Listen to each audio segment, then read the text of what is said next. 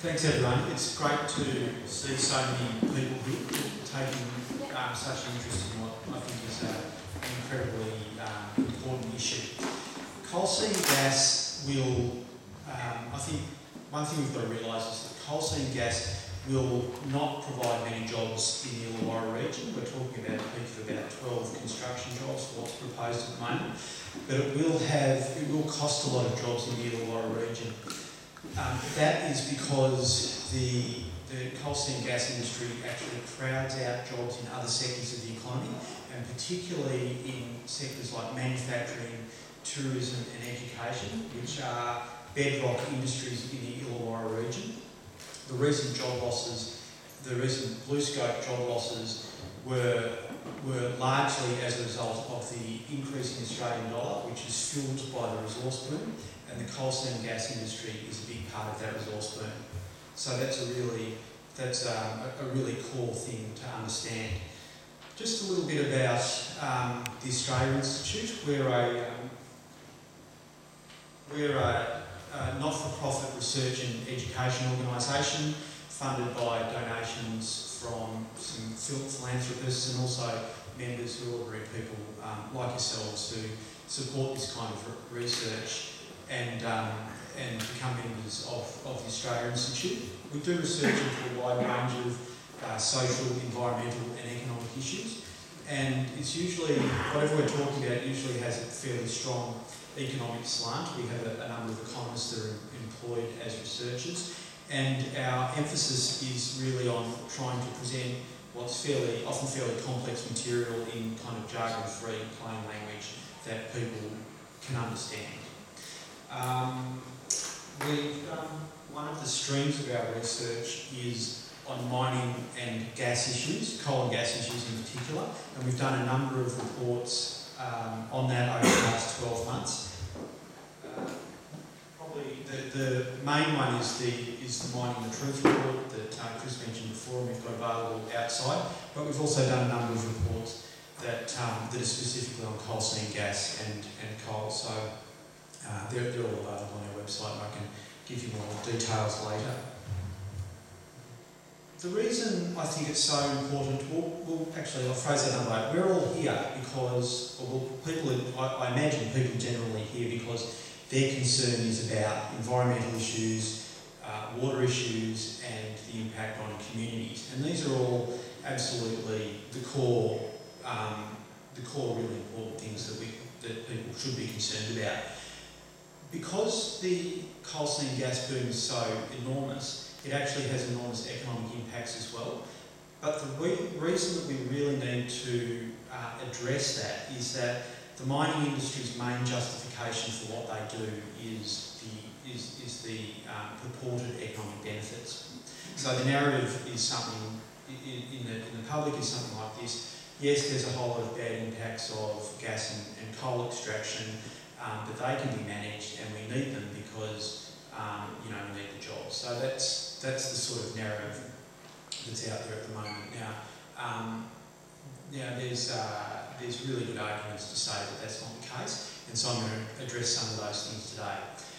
The first thing I want to do though is to just set the context Australia-wide of how big the gas boom is and the coal boom, because they're both about extracting coal and gas from coal seams. So I just want to put that into a bit of a national perspective. There are a huge amount of Australia actually has coal seams under the ground, so petrified forests that have been there for millennia. And as you can see, particularly on the east coast, they coincide a lot with forested and good agricultural land. So you can see that's absolutely vast areas. So a lot of that is agricultural land, and those coal seams have basically, they contain water, coal and methane gas. And the coal and the methane gas can both be burnt to produce electricity or energy for the industrial sector. So basically you burn them and they spin a turbine one way or another to produce electricity, or you burn it for industrial processes. So that's what gives it its economic value. To actually get the economic value out of that, you can do it one of two ways. You can dig up the coal and basically take it to a power station in Australia or overseas and burn it, or you can drill down into the coal seams and you basically pull all the water out, and that removes the pressure that's keeping the gas in the ground, and that allows the gas to migrate up the wells. It also migrates through other fissures and stuff as well, but up the wells, and then it's piped out and taken to either a gas power plant in Australia or a distribution network, or compressed into a liquid and exported overseas from Gladstone or some other, potentially some other LNG ports. So that's kind of the. I think it's often good to just come back to the reality of what we're talking about, and just make that a bit explicit.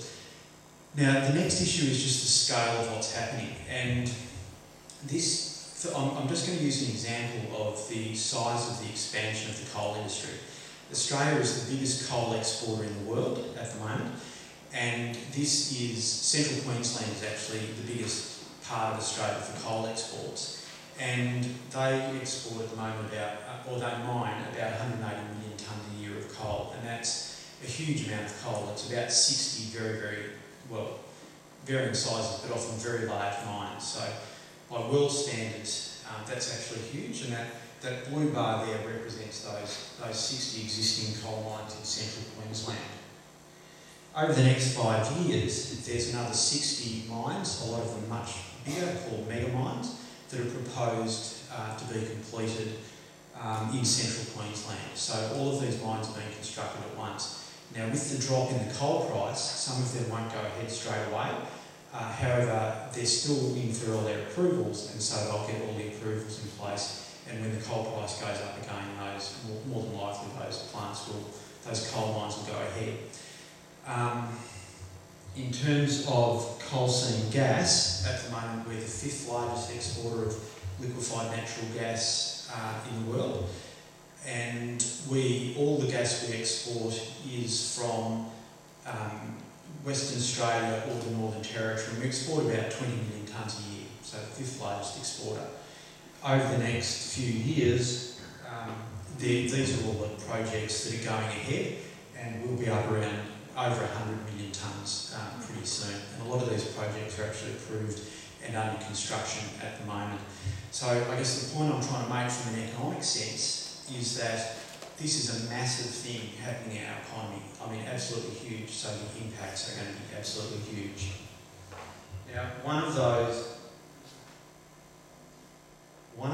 projects is this one, GLNG, which is Santos-led project, Gladstone LNG, and I'm just going to use that as a little bit of a case study to give a sense of what the infrastructure for that looks like.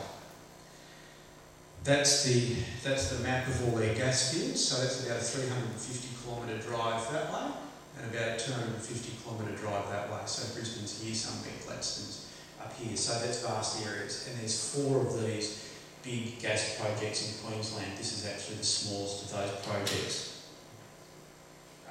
It's Santos-led, but 70% is owned by overseas multinationals, which is fairly typical of the oil and gas industry in Australia. It will have 3 of these massive LNG trains that are going to be on Curtis Island in an area excised from the World Heritage Great Barrier Reef Marine Park. It'll have 2,650 wells in the first train, but probably about 10,000 wells when all 3 trains are in place. It'll cover 24,000 odd square kilometres. There'll be 450 big gas compression stations, huge water treatment facilities, 20,000 odd kilometres of access roads, 6,000 kilometres of water and gas gathering lines, and a really big 435 kilometre pipeline from the gas fields to Gladstone. So that's just giving you a sense of the kind of infrastructure we're getting across Australia. And those four projects combined will cover 100,000 square kilometres of Queensland, and it will look like this. This is actually in Tara in the Darling Downs in Queensland, So it'll be like that over 100,000 square kilometres. So just giving you a physical idea of what we're talking about. This is in the Pilliga State Forest, which is 80,000 hectares. That's in northern New South Wales. That'll be entirely covered by an industrial gas grid that looks a bit like this, which I was a bit shocked by that because it's an area of bush I really like, so I couldn't quite believe that was going to happen. Some of the water treatment stuff is just the infrastructure is absolutely enormous because the volumes of water are huge. It's often very messy on the ground. This is an unlined water holding pond in the Pilliga, so water that comes up from the coal seam is full of heavy metals and BTEX chemicals, and that is just drifting back into the aquifers below the surface. Obviously, laying out all the gas pipelines, etc., is hugely intrusive on farmlands and forests. There's tens of thousands of kilometres of that. The big LNG plants in the World Heritage area on Curtis Island. There's going to be 3 of these in that area, in the Great Barrier Reef Marine Park, and a lot of dredging and stuff involved. And this is what your final LNG export plant looks like. I'll just put this one up to show, just to explain kind of how it works, which I think is sort of useful. The gas gets piped in, and these things are called the LNG trains, and their pipes go through this, and it's basically like a big refrigerator, and it cools the gas down to about minus 160 degrees and turns it into a liquid, and then it gets stored in these big tanks, and then piped out and put on one of those big LNG ships with the big kind of dome containers as a liquid and exported overseas. So that's just kind of giving you an idea of how that works, because you couldn't export it as gas because it would be too big an area. So that's just a bit about putting it into the context of the size of the boom. Now I just want to talk specifically about the economic impacts of the boom. The first thing to note is that public perceptions of what's going on are actually very different to the reality. We did a bit of polling recently, and we asked people what percentage of the Australian workforce they thought mining employed, and people generally thought it was around 20%, but actually in reality it's less than 2% of the Australian workforce. We asked people how big a percentage of the Australian economy was in terms of GDP. They thought it was around 35%, but in fact it's around about 10% depending on 10 to 14% depending on commodity prices at any given time. And we asked them how much they thought was foreign owned, and most people thought it was about 50% foreign owned. On average it's about 83% foreign owned. So there's a lot of work to do with actually getting people to understand the reality of the boom, because a lot of the mining industry's public relations paints a very different picture to what the reality actually is. The main thing to note in terms of the key issue in terms of the economic impacts of the mining boom is the more mining you have, the less you have of everything else. And that's known as the crowding out effect or the hollowing out effect on the economy. It mostly impacts industries, most of it only impacts, or the impact is most severe on industries that export, and those industries are primarily education, manufacturing, tourism and agriculture. And obviously 3 of those are real bedrock industries for the Illawarra, particularly, all 3 of them are actually really, really important. It does it in 2 ways. The first way is that it drives up the Australian dollar. And the reason it does that is that a huge amount of money, there's something like a $400 billion investment pipeline for the resource industry in Australia. And so that's $400 billion worth of Australian dollars being bought. And also Australian commodities are sold overseas in Australian dollars, and both of those things put a huge demand on Australian dollars. There's also, additional to that, there's the pressure on interest rates, because the resource boom forces the economy to overheat a bit and to cool it down and to make room for the resource boom. Interest rates actually are a bit higher than they otherwise would be, and that encourages people to invest invest in Australia as well, so in Australian dollars as well. So it drives up the Australian dollar, and we have what's called a commodity currency. So fluctuations in our currency are linked to fluctuations in commodity prices. So in, say, 2002, if I was making something in Australia that I was selling in the US for $70, well, if I was making something, I could sell something in the US for $70. That same manufactured thing that I'm making might be steel might be a steel product from Blue Scope, or it might be a washing machine or something like that. That same object will now cost about $105 in the US, and our dollar has risen against a raft of other currencies as well. Okay, so that is an incredible hit on anyone exporting from Australia.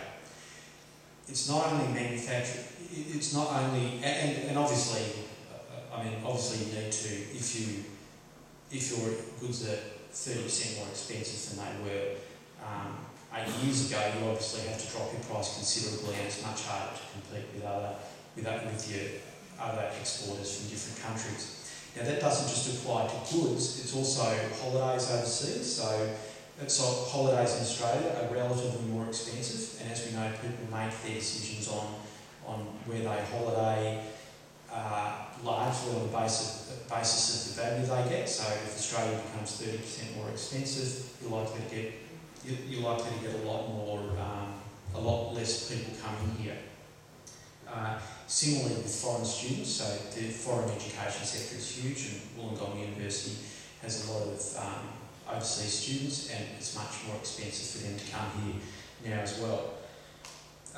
Just to give you an idea with the tourism example, the net arrivals over departures just means that people coming to Australia, it's the people who choose to come to Australia minus people leaving Australia. So it's the net arrivals over departures. That's the Australian dollar rising since 2002, and that's the net arrivals over departures, which has dropped by about 300,000 people per year in that time. When we take a big step back and look at the overall impact on the economy, this is mining exports. The blue line is mining exports as a percentage of Australian GDP, and the red is a basket of all of our non-mining exports. So you can see when the boom started around a bit after 2000, mining exports have climbed, and everything else has declined. So that's the overall crowding out effect. And essentially this represents our diversified economy. Okay, so it was doing really well till about 2000, and it's just trended pretty steadily downwards ever since. So that is a shift from a diversified economy to a resource-dependent economy. The other big thing that we need to take into account is volatility, because the dollar goes up and it goes down, so that's about 60 cents. The blue is the Australian dollar, the red is commodity prices, so you can see how closely they're linked. When you have wild fluctuations like this, industries will close down when the Australian dollar is high for all those reasons I was talking about, but they can't just ramp up again. And when you think, you kind of need to think through what's happening. If I'm building a car plant and I have to get finance for that plant, it might cost me $1 billion. I need to know, as part of my business plan, to get the finance, how much I'll be able to sell cars for to the US or Saudi Arabia or wherever else over the next 20 years. And if I've got wild fluctuations like that, it's very hard for me to make that investment in Australia. So the volatility, it's not just the fact that the dollar goes up, it's the volatility that also impacts, that means that actually detracts from our diversified economy and makes us much more dependent on resource exports. Mining, I showed you before, there's a big misperception about mining. People think it employs about 20% of the economy and of the workforce, and it actually employs about 2%. That's mining relative to other industries, so you can see manufacturing is far, far more important employed than mining. There's about 200,000 people employed in mining in Australia. There's about 900,000 in manufacturing. The coal industry employs about 60,000 people, which is less than half of 1% of the workforce, and the gas industry is significantly less than that. Just another way of representing it, the black area is all the people who don't work in mining. The growth during the mining boom, the growth in employment in Australia, the growth is represented by the big one, and the growth in employment in the mining sector is represented by the small one. So the jobs haven't been coming, for the most part, from the mining sector during that period.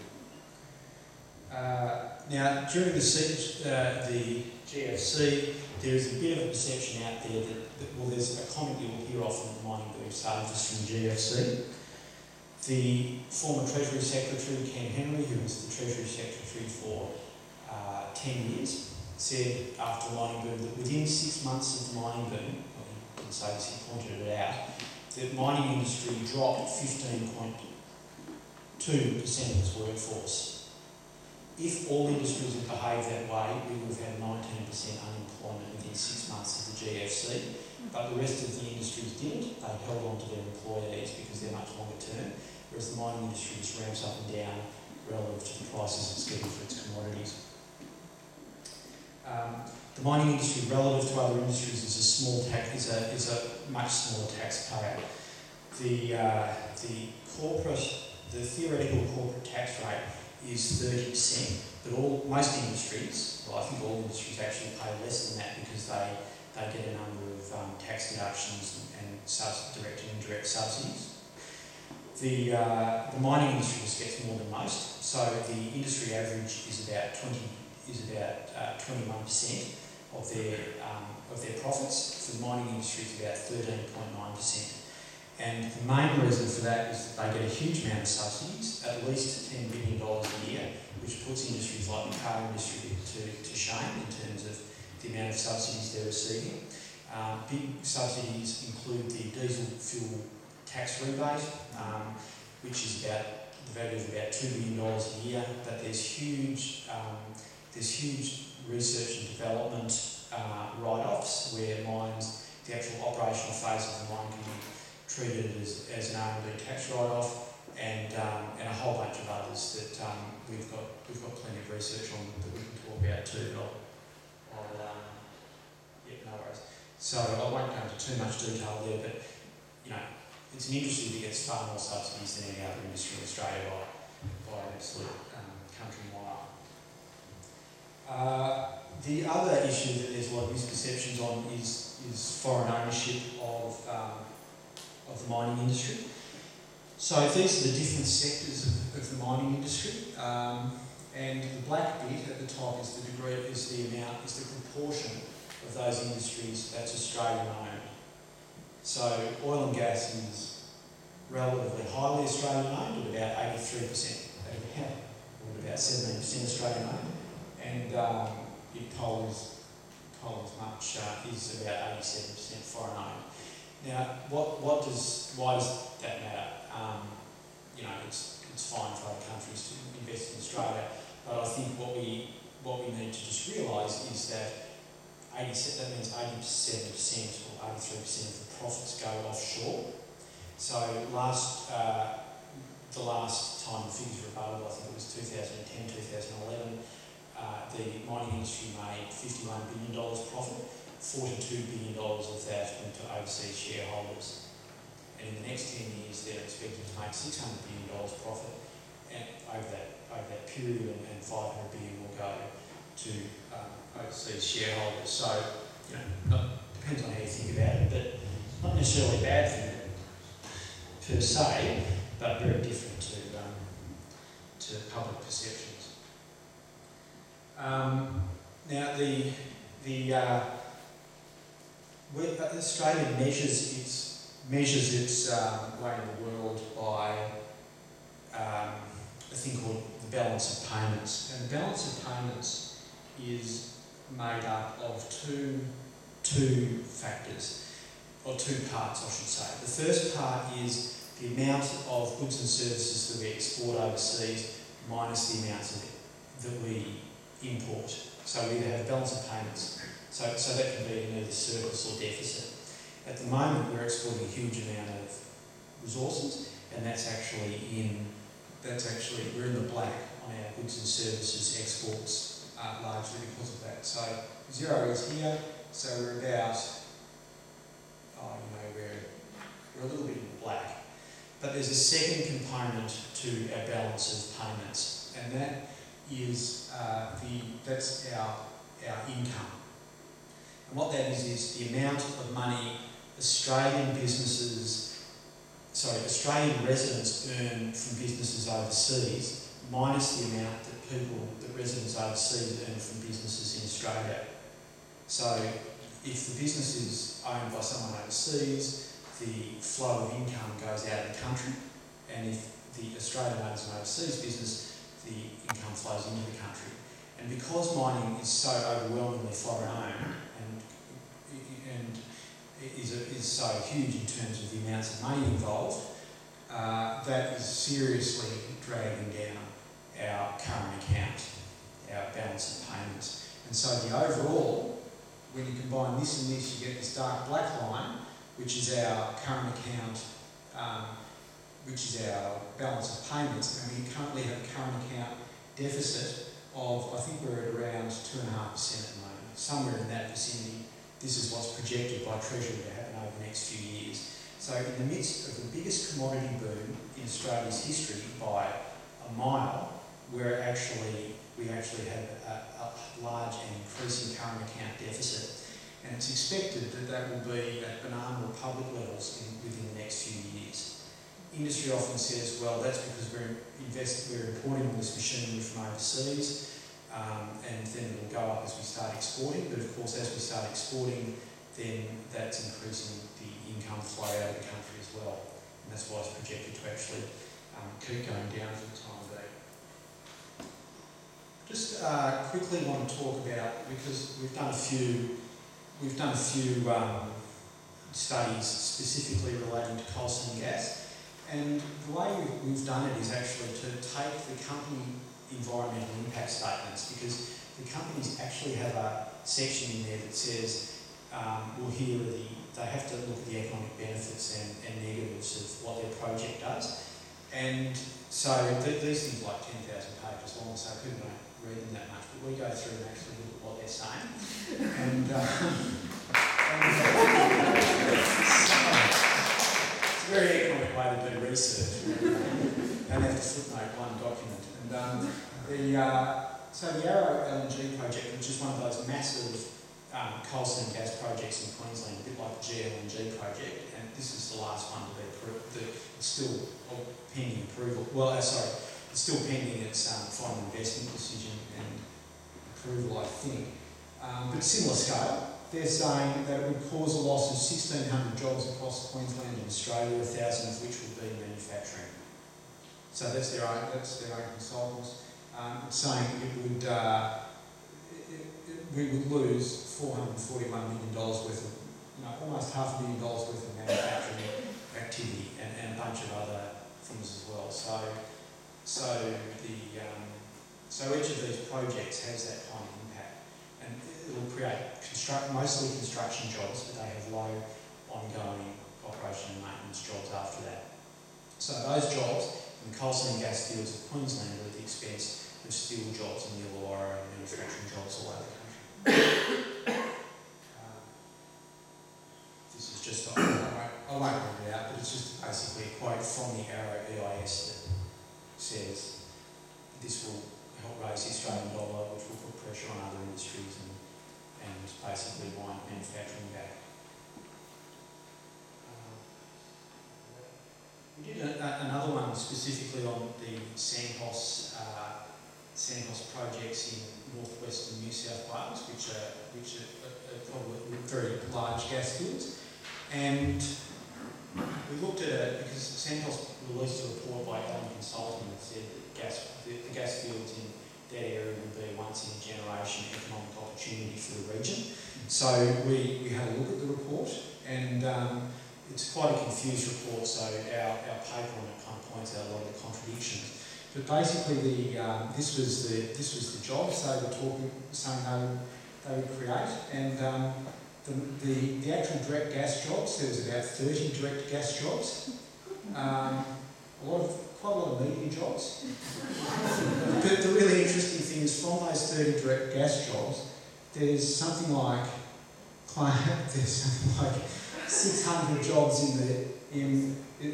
about 500 jobs in the public sector, which is, I don't know what they're doing, like dealing with environmental wash-up or something like that. But anyway, kind of crazy stuff. But the point was, very low ongoing jobs in. It's actually quite unclear whether they're saying there's 200 direct jobs or only 30, but low ongoing jobs. And even if there's 200 direct jobs from this, there's 66,000 jobs in the region, so it's not enormous. And their modelling, again, we had to kind of reverse engineer their modelling to figure it out. But on the basis of the figures they put out there, that project would actually crowd out about $646 million in other industries across Australia.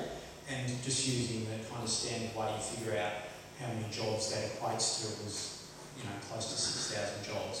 So we actually think their figures are a bit strange, but on their own report, the crowding out impact of just that Santos thing was actually quite huge to other industries. And you hear a lot about good economic management at the moment. Unfortunately, in Australia at the moment, I think good economic management is often equated with handing out approvals for projects like confetti, like just getting as many out the door as you can. And what I would say is that when we see the steep line of project approvals, and there's all sorts of problems with that, but from an economic perspective, the problem is that you're building all of these projects at once, so you're creating a skills shortage, which has really dire economic effects on other industries as well, and you're driving up the Australian dollar. So if you actually construct all these projects at once, you're, in a sense, exacerbating the crowding out impacts on the rest of the economy. And that is just, it's a lot of things, but one of the things it's not is good economic management. So the mining industry obviously has, quite good advertising campaigns about, you've probably seen ones about people on horses who work for the mining industry and stuff like that. And so they seem, they're quite powerful in their messaging. But I think what people should remember is that the industries that are being seriously impacted by what's going on with resource boom at the moment employ a hell of a lot of people, and a lot more than the mining industry. So if these industries really wake up to what's happening to them as a result of all this, I think we actually have a lot of potential allies. Unfortunately, the manufacturing industry proclaims things like the carbon tax, which will impact their industry to some extent, but it's tiny compared to the impact of the high Australian dollar and the skills shortage and those kinds of things. So it's a bit like these industries, and tourism is a bit the same. They don't acknowledge that the high dollar is the thing that's really killing them. So it's a bit like they're putting out this little spotlight here with a massive while the house is on fire, behind them. So I guess what we're trying to do is really just alert people to the real dynamics of what's going on in the economy. The last thing I would say is just that